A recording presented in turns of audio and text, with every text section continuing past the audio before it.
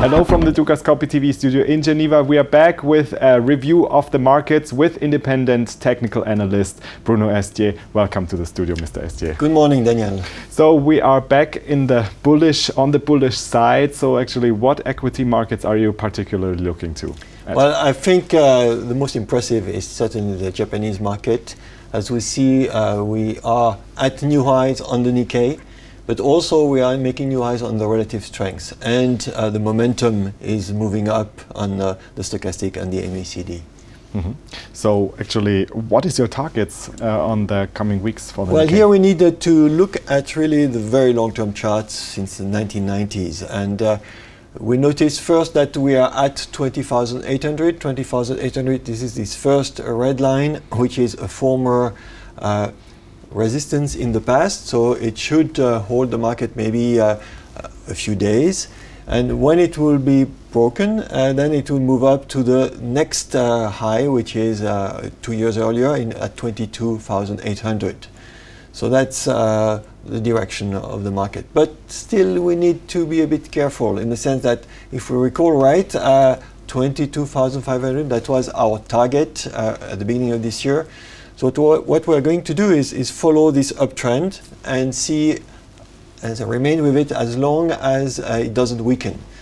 For example, we would consider a sign of weakness if we would break back below the 20,100, but that's not yet the case. Mm-hmm. Are you also this bullish for the European equities? Europe is a little bit different. Why is it different? Because first of all, on the relative strength, we had 3 months continuing descending downtrend for the relative strength versus the S&P 500. So that means a lot of people have moved out of Europe already. Now, it's obviously here a nice reversal. It's risen back to 50% of the distance between the top and the bottom, and the momentum is moving up. So what we expect is to at least see the top of the range around 3,800. But only above these 3,800 levels, we will be speaking about 4,100. Until then, we'll say we remain in wide range 38 to 3,400. Mm-hmm. Okay, so let us look to the emerging economies. So what's your outlook for India, for example? So let's look at India. From March, we had already a big correction going on, and already in May we had a signal that the correction could end. Indeed, it's what's happening, and now we have a confirmation. After the momentum signal, we have the break of the descending trend line, and the relative strength is moving up a little bit against emerging market and also against the S&P. So this Indian market should revisit the previous high around 29 here. Mm-hmm. And what are the perspectives for China?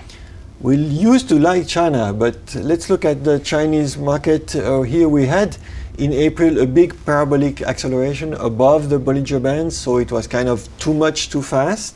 And then it broke down with a gap in June.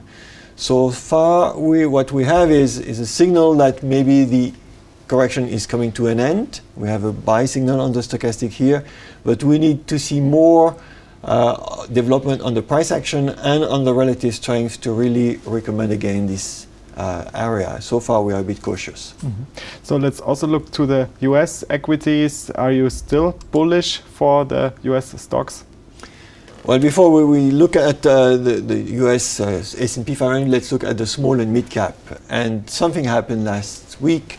As we see here on the top chart, we have the Russell 2000, the small cap. It's making new highs. And the mid cap is also making a new high. So this is good news in theory, because it means that all different stocks are participating on the way up. So that means there is breadth in the market.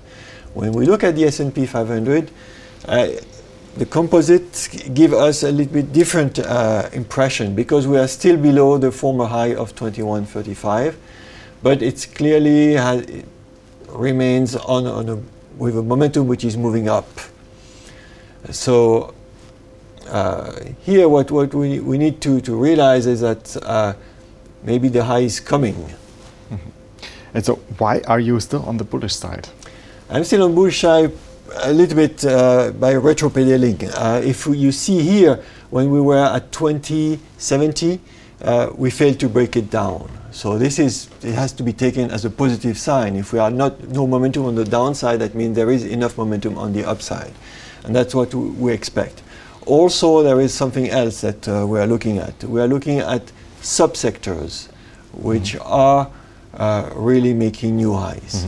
And which subsectors would you particularly focus on? Well, I would like to focus on 3 subsectors, and I think it is important because portfolio manager during the late part of a bull market, and we have been in this bull market for quite a while, I have to focus on the stronger sectors. That means the sectors which are outperforming the S&P 500 with this relative strength ratio moving up to new highs, which is the case for the healthcare, as we see that these new highs have been done now for more than 2 years.